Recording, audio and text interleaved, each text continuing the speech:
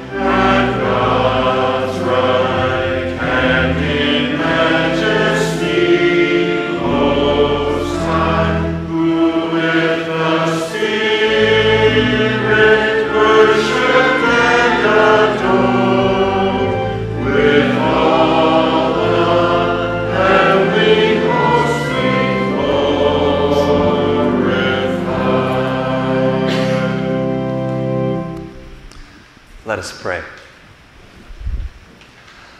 Almighty and eternal God, you are more willing to hear than we are to pray, and willing to give more than we ever desire or deserve. Show us your abundant mercy. Forgive the sins that strike at our conscience, and give us what is good, what we seek only on the basis of Jesus' sacrifice and His prayer for us, even as He lives and reigns with you in the Holy Spirit, one God, now and forever. Amen. Please be seated.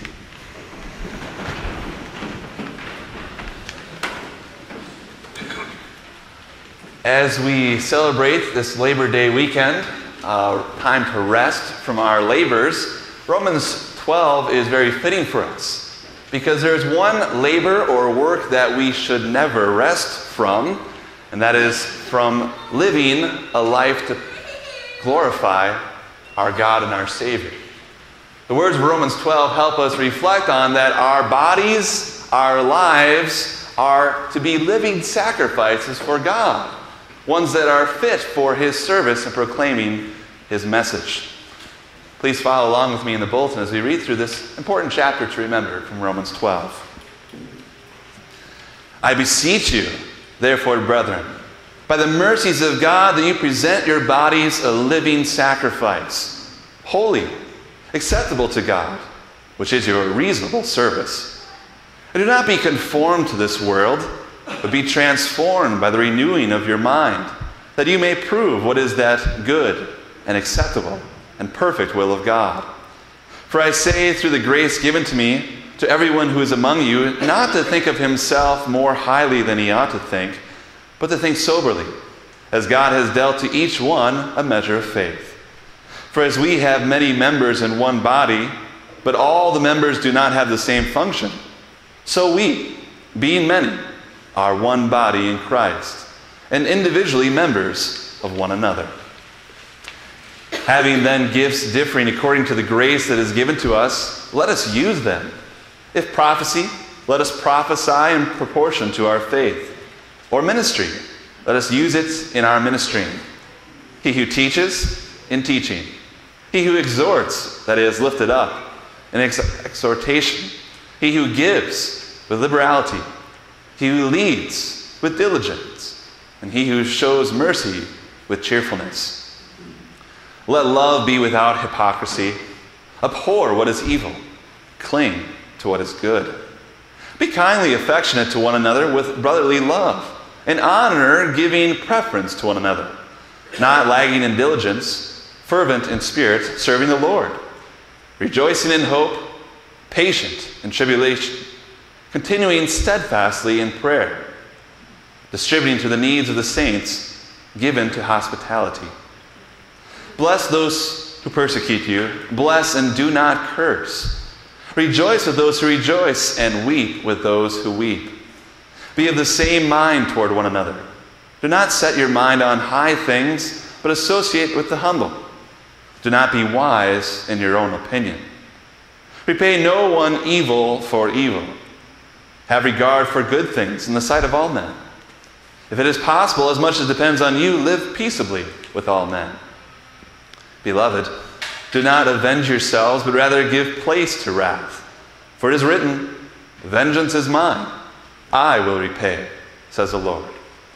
Therefore, if your enemy is hungry, feed him. If he is thirsty, give him a drink. For in so doing you will heap coals of fire on his head. Do not be overcome by evil, but overcome evil with good. Truly blessed are they who hear the word of God and treasure it.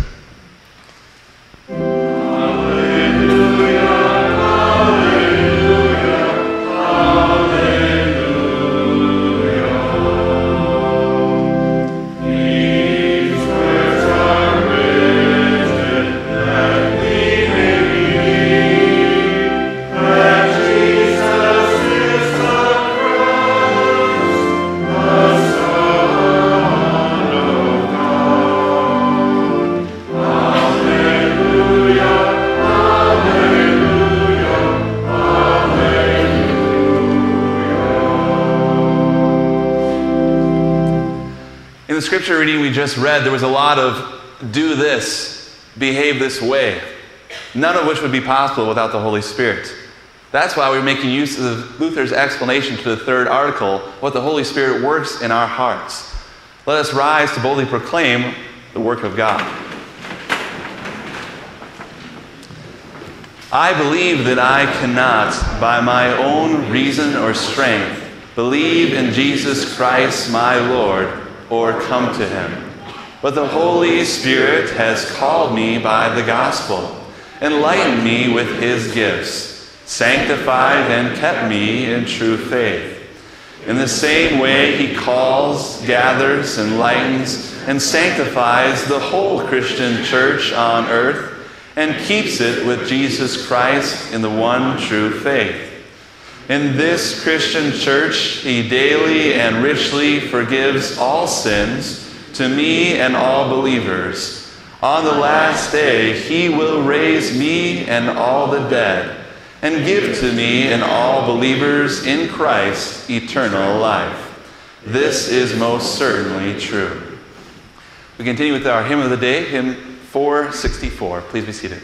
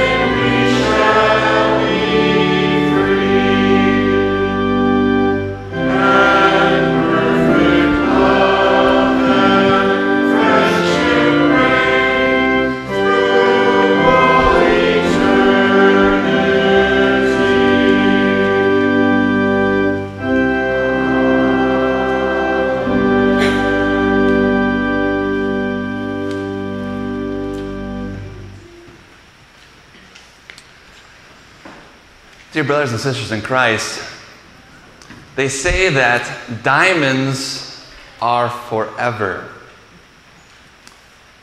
Really? Forever? Would you agree with that? Is it because diamonds are so strong? Is that why people say that? Is it because they are so pretty that they last in thought and emotion forever? Or is it because they are so valuable? Does the value of a diamond last forever? When it comes to diamonds, nobody likes to be taken as a fool. Nobody likes to be cheated. Nobody likes a fake. That's why a genuine diamond is very valuable and very rare. When we think about the value of a diamond, it is something to be cherished, something to be valued, something that is worth protecting and taking special care of. That's what the Apostle Paul is talking about in our verses today in his letter to the Roman Christians. But he wasn't talking about diamonds. He was talking about something more misunderstood, something of greater value, and really he's talking about a word that the world over really doesn't know how to define because it misuses the word all the time. That word that is more valuable than any diamond and that needs to be understood by each one of us on a daily basis is, of course, the word love. What does Paul write to us about the word love today in Romans 12? He says in verses 9 through 13, as you see printed in your bulletin or on the projection screen, "Let love be without hypocrisy. Abhor what is evil. Cling to what is good. Be kindly affectionate to one another with brotherly love. In honor, giving preference to one another. Not lagging in diligence, fervent in spirit, serving the Lord. Rejoicing in hope. Patient in tribulation. Continuing steadfastly in prayer. Distributing to the needs of the saints. Given to hospitality." Our theme for today is serving the Lord with His sincerity.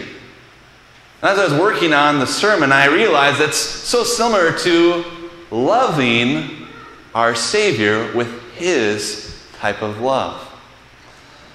When we think about that, we need to recognize that loving with our Savior's love is more than just an appearance. And just looking through these few short verses here of our sermon meditation, verse 9 of Paul's letter to the Christians in Rome really ought to stick out to us like a sore thumb. When he says very boldly, "Let love be without hypocrisy." What does that mean? I'm guessing most of you know what a hypocrite is. A person who is not genuine, is not sincere, really faking what he or she claims to be. Like a fake diamond, a hypocrite may look great on the outside, but inside there is really no real or lasting value because it is not genuine. True, real, and lasting love, as Paul reminds us, is without hypocrisy. James 5:12 simply says, "Let your yes be yes and your no be no." Think about what that means. We could ask how people are doing when we greet them, whether it be here at church or in the workplace or as we're going about our daily activities. Do we really care what's going on in their life? Are we playing the hypocrite? Anyone can play the hypocrite and say, "I'm being sincere," and not be sincere. Many people sincerely swear to God that they're telling the truth, but sincerity more than appearance. It's more than just saying that you're sincere. It's more than saying that you should believe me in what I'm telling you. It is loving with our Savior's love. And that's loving truth. That's loving and living without hypocrisy. Paul explains what sincere love really looks like in verse 10 when he writes, "Be kindly affectionate to one another with brotherly love, in honor giving preference to one another." Now, so far, my friends, we're still not really going past what the world already knows to be wise. When it says there in verse 10, in honor, giving preference to one another, what does it sound like? It's just like saying, think of others first before you think of yourselves. Do to others as you would have them do to you. The world knows this and considers it to be wise. That's what giving preference to one another means, to think of the other person first. This wisdom serves very well in any of our relationships, whether it be a pair of friends, thinking of the other person first, and listening and caring about what's going on in their life, whether it be between a parent and a child, actually listening to your children's complaints and needs. When you think about a pair of siblings, it's so easy for us to despise our siblings because of maybe favoritism or how things are going for them in comparison with their lives. How about a husband and wife? Putting the other person's needs before our own, how often does that happen? What does it mean to be sincere and genuine in our love, but simply to think of the other person first? Of course, this is good advice. But do we treat God's word that way? Do we hear the wisdom of God's word and it simply is good advice that we don't put into practice, that we don't use? Are we, as verse 10 says, kindly affectionate to one another? Are we devoted to each other and the lives of one another? Do you know the name of the person sitting next to you in the pew? Do you know or care about their life? Do you encourage or pray for the person sitting a short distance away from you or across the church? Imagine that. Galatians 6:10 says clearly, so then while we have opportunity, while we're living, let us do good to all men, and especially to those who are of the household of the faith. When we think about this verse, loving with our Savior's love is much more than an appearance. It is living without hypocrisy. But that's not all. Loving with our Savior's love is also more than just an emotion.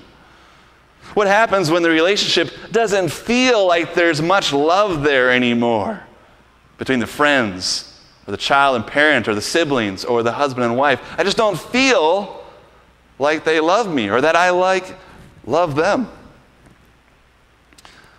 The problem is what happens when both people start thinking of themselves first, which is our sinful inclination to do. What happens when we get so good at pushing the buttons of other people to irritate them? What then? What happens when harsh words are yelled, feelings are crushed, and that diamond of love loses its sparkle? What then? What do we do? That's when the world's definition of love doesn't cut it. That's when the diamond isn't enough. It doesn't have the strength to last forever. And that's why Paul writes in the first part of this chapter, in verse 2, of what we need to do. He says in Romans 12:2, and do not be conformed to this world, but be transformed by the renewing of your mind, that you may prove what is that good and acceptable and perfect will of God. To prove here in these verses simply means to test its value. Just like you would test the value of a diamond by testing its cut, color, or clarity. We test and prove God's will for our lives. A life that He created for us to display His kind of love. You and I know painfully well that God tests us and we fail. You think about a parent or a teacher-student relationship, God as our teacher, how frustrating we must get. And all the tests that He lays before us, and all the times we fail those tests. We don't like God's will by nature. God's will says no to you and me with the things that we want to do. God says, I can't have whatever I want. Oh, man. He says I shouldn't use foul or dirty language. I should glorify his name and not use his name to curse or swear. God says I shouldn't have sex outside of marriage. He says I shouldn't trash people's reputations or covet or crave their possessions. God calls this behavior sinful and evil, and that they don't honor him. In fact, they make us look like a hypocrite when we continue in these things. That's why Paul goes on in verse 9, giving one firm truth with two opposite phrases. He says clearly, abhor what is evil, cling to what is good. In other words, hate evil, love good. Now we need to clarify that for a moment, don't we? Because we're not saying what I call good and evil, but what God calls good and evil. There's a big difference. It's easy for us to be drawn away into the evils and cares of this world.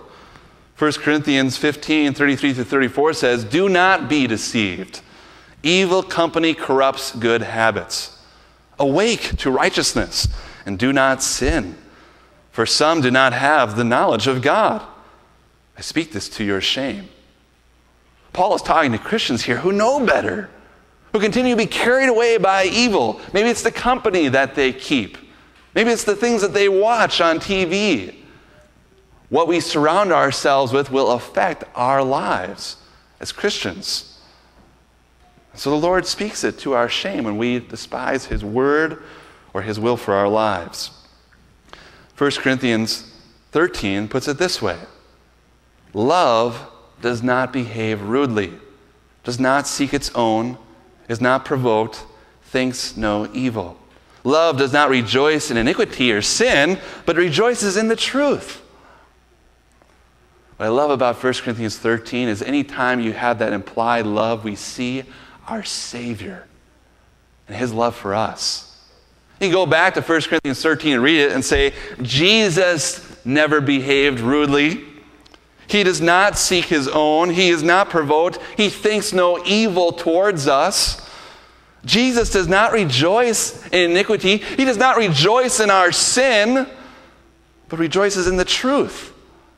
The truths that he expresses to us as his beloved children again today. Truth about love.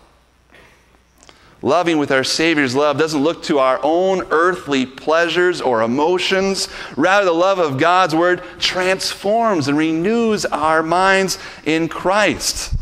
Just as verse 10 says, to be kindly affectionate to one another with brotherly love. That kind of love there, that brotherly love, is more than emotion that we fall in and out of like so many people do today. I love them not. I love them, which am I going to do? This kind of love is a commitment love. The kind of love you see between parents and children. The kind of love that doesn't stop when you feel like, I don't love them anymore. This kind of brotherly love is the commitment love that we see explained and even emphasized deeper in verse 9 when it says, let love be without hypocrisy. That Greek word for love, agape, is self-sacrificing, selflessness. See the love of our Savior here, because this is the kind of love he has for us. The kind of love that expects no return. The mercy of our Lord. The kind of love that is unexpected from God. That word we call grace. Undeserved love from our Almighty God. Despite our wickedness, despite our evil, that grace is there. The kind of love that our Savior shows that has no room for hypocrisy. The kind of love where hypocrisy is not even known. That's the kind of love of our Savior. That kind of love is perfect and pure and reminds us that God, our Savior's love, is demonstrated for us. His own love toward us, as it says in Romans 5:8, and that while we were still sinners, while we were still God's enemies, Christ died for us. That is love, beyond any world definition. Because we see this love, and this is how we know what true love really is. That this loving with our Savior's love is more than an emotion or feeling. It redefines the word love for us as commitment. It redefines the word love from our sin and our rebellion. And after finishing his work on the cross, Jesus shows us his love and giving us the hope of the resurrection from the dead. He shows us and he raises our hearts to life through his sincere, through his committed, through his self-sacrificing love. We read through the Word of God. What a blessing it is that we see this heart of faith that he's raised to life. We see that that life has been created now to do, as Paul says, not lacking. It says in verse 11, not lagging in diligence, fervent in spirit, serving the Lord, rejoicing in hope, patient in tribulation, continuing steadfastly in prayer, distributing to the needs of the saints, given to hospitality. This list here is something we can and we should all pray for, to have that kind of love that our Savior has for us. They say that diamonds are forever, but there is nothing more valuable, more priceless, and more lasting than our Savior's type of love, because that love is eternal. Because the Spirit has defined for us today, and may the Spirit continue to define for each one of us what true love really means, and teach us to be loving one another with our Savior's love, in order that we are able to continue serving each other and serving the Lord with his kind of sincerity. Amen. Please rise. May this peace of our Savior's love continue to guard and keep your hearts and your minds in our risen Lord and Savior, Jesus Christ. Amen.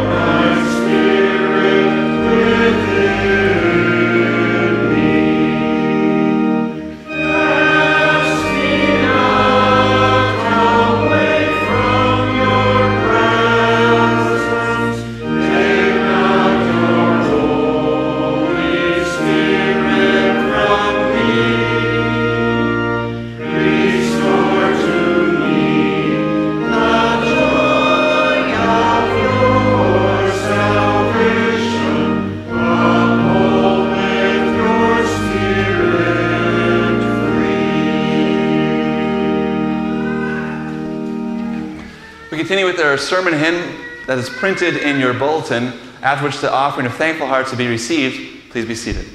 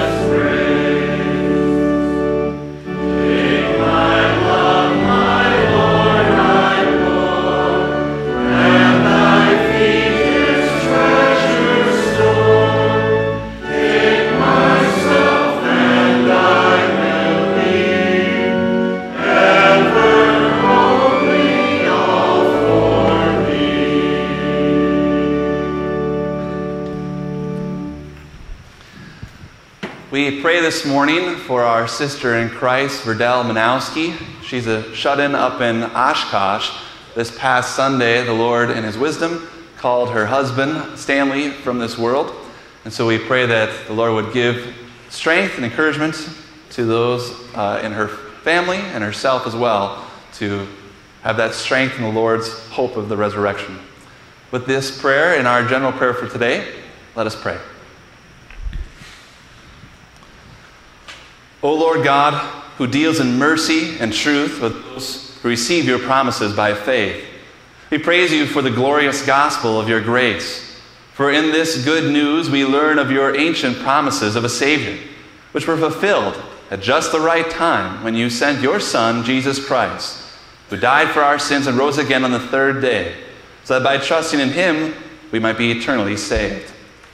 Grant that we may ever acknowledge our own sin and guilt and true repentance, turn to you for your forgiveness, and be cleansed from all iniquity. Give us genuine humility of spirit. Empower us by your grace to escape the corruption that surrounds us in this evil world through lust. And in order to make us fruitful in all good things, in the service of our Savior, fill our hearts with your Holy Spirit, and kindle in us the fire of your love. Bestow the Holy Spirit upon your church, O Lord, that it may go forth into all the world, bearing your precious gospel and preaching Christ crucified among all nations for the remission of sins and the hope of eternal life. We pray for Verdell this morning and her family, of the hope that they have for the eternal life for Stanley. Comfort their souls through your word, and help them to see that your will is always good to those who love God. We continue to pray also for your church, so that you would help and protect them from all its enemies, workers of evil, and those who pervert and twist the truth of the Bible, so that your people may know no other gospel besides the true word of grace to which the Scriptures testify. We pray for our country and its leaders, that all in our land may live in peace, safety, and honor. We pray for our schools, that it continues to be taught and allowed that the Word of God is okay to believe and follow, and that evolution would be done away with. Lord, hear the prayers of all the afflicted, the sorrowful and those who mourn, the needy and the homeless, the wounded and all those who are in pain or distress. Lead them by your mercy to a happy conclusion to all of their adversaries. And deliver us, O God, from every evil of body or soul. And at the last, when the hour of death shall come, grant us a blessed end, and take us from this world of sorrow to yourself in heaven. Grant us these and all other necessary things on account of your infinite mercy and grace in Christ Jesus. For it is in His name that we've also been taught how to pray. Our Father, who art in heaven, hallowed be thy name. Thy kingdom come. Thy will be done on earth as it is in heaven. Give us this day our daily bread, and forgive our trespasses, as we forgive those who trespass against us. And lead us not into temptation, but deliver us from evil. For thine is the kingdom, and the power, and the glory, forever and ever. Amen. And the Lord bless you and keep you. The Lord make His face shine upon you and be gracious unto you. The Lord lift up His countenance upon you and give you His peace. Amen. We close with the last verse of hymn 381. Let's remain standing.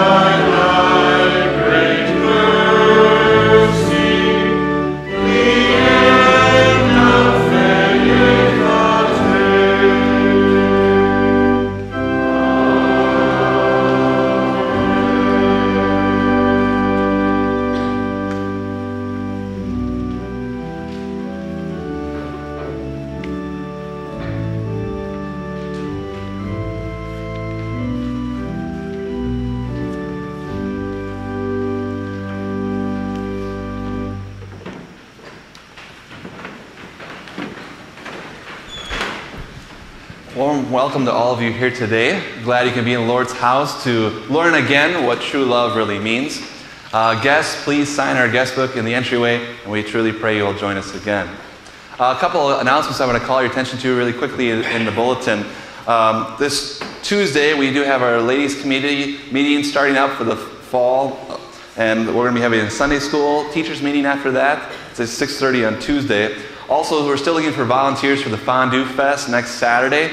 We have those 2-session breakdowns, and the breakdown is there in the on the bulletin board. So we have a morning shift from 8 to noon, and from noon to 4. We'll need that help for setting up and taking down and for manning the booth. Also, next Sunday we begin our fall schedule. Please remind other people. I'll try to put out another announcement during the week as well. But we start our Bible class in Sunday school next Sunday at 9 a.m. Just a reminder that Bible class will be going through that course that myself and the other pastor wrote. And if you'd like to sign up for a copy of that, I will have loose copies there. I would encourage you all to come. It'll be a great refresher, catechism type work. So if you can make it this next Sunday and for that series, I think it'll be a very beneficial thing to discuss and study. So the church service is at 10 o'clock next Sunday. Also, we have a special voters meeting coming up 2 weeks from today on September 14th. More details on what's going to be talked about is in the bulletin on that. Basically looking at the project costs for the future planning of the church with the updates that need to happen or the possible expansion of a first floor fellowship hall gathering area. So all are welcome to stay after Sunday, that September 14th meeting, and listen. Voters, you are encouraged and expected to be here for that meeting, so please plan accordingly. I'm not thinking I'm forgetting any other announcements. Oh, there's the movie night there coming up also on September 12th. So everyone, we're going to be having it outside here. You can pull up in your car, sit in your car, try to have popcorn for you too, and we can bring blankets and sit outside. It's always a fun time and should be cool out. So that's 8 o'clock September 12th. It's a Friday night. Hope you guys can make it. Any other announcements that I'm forgetting? Lord, continue to be with you as we continue to display His kind of love. We'll be greeting out. Ushers won't be ushering out, so go as you choose to. Have a great week.